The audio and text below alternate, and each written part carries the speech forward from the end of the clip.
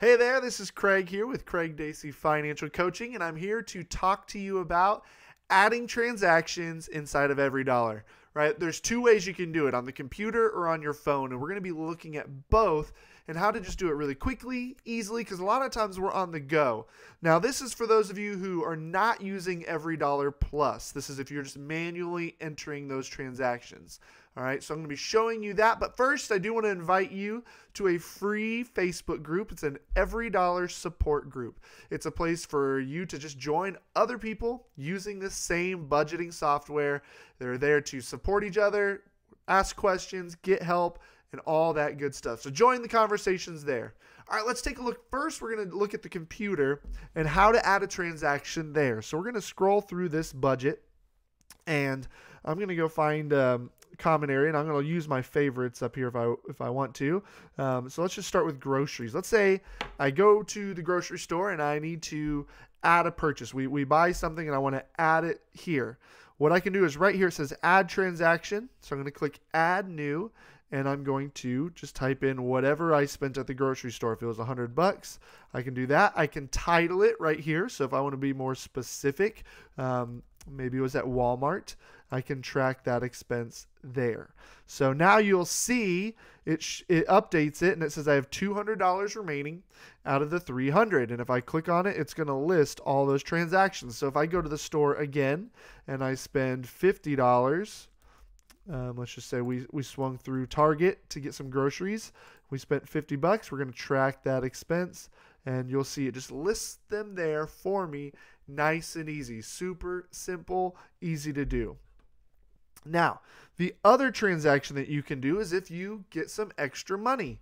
So let's just click on my emergency fund. Let's just say I had leftover money somewhere and I wanted to put it toward the emergency fund, or I was digging through my couch and I found $20.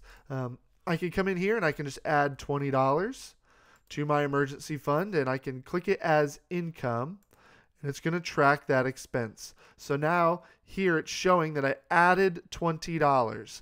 It's not going to throw off my entire budget. It's not going to make everything more complicated. It's just saying that I had that money there. I'm putting it into this fund so that it can be added there. Same thing at the end of the month. Let's say I finished the month with my groceries and I have $150 left in groceries. Well, I can say instead of, I need to put that into the emergency fund. Well, that's what I would do. I would just come up here, I would click on emergency fund, and I would add a income transaction of $150. So that's how you can do it on the computer. Now I'm going to show you what you can do on the phone when it comes to adding these transactions. So let's pull open my phone.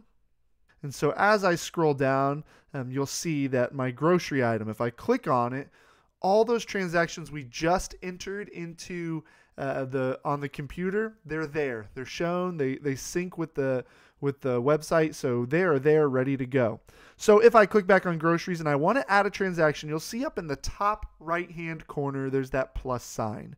So I just click on that, and I can enter my purchase. So if I go to the grocery store again, this time I spend $50 again. Let's just say it's at Walmart again.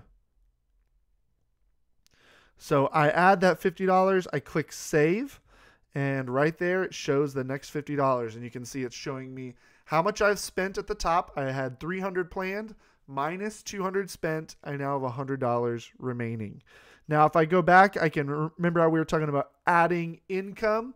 So I click on my emergency fund again. I can hit that plus sign up in the top right hand corner, and let's just say I, again, found some money, or maybe my birthday, somebody sent me $50.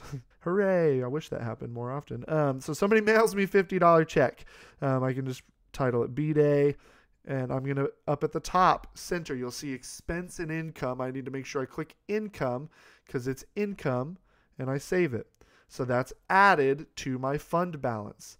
So I planned $0 to go in there, but I actually received $70, and it's going to add it to the fund balance without throwing off the entire budget. Now, one last way to add in a transaction is just on your home screen. You'll see at the bottom left, there's a plus sign. That's the same thing. If I click that, it's going to pull up the exact same screen. Now, the only thing I have to do is if I were to enter $50 at the grocery store, again, this time I'll do Target. I have to choose where it goes. So it says choose budget item. And then I scroll through and I find where I want it to go.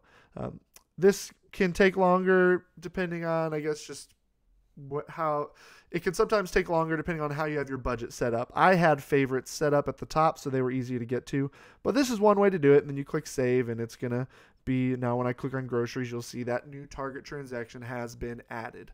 I love how these sync together. So computer, phone, they work together easily. So if you're out and about, you can type it in really quickly. That's what I always recommend doing. If not, if you don't have a phone that can access the app, you can just wait till you get home, log them on the computer. All right. And those of you using EveryDollar Plus, it's basically the same thing. It's just when you log in, you'll have an icon at the bottom of the screen that's going to say a transaction, and you just drag it to wherever you want it to go. So that's the only difference. You just don't have to manually type it in. You can drag it to the category that it goes to. All right, that's how you add transactions inside of EveryDollar. If you have any questions, drop them in the comments box below. I'm here to help any way I can. I'll see you guys in the next video.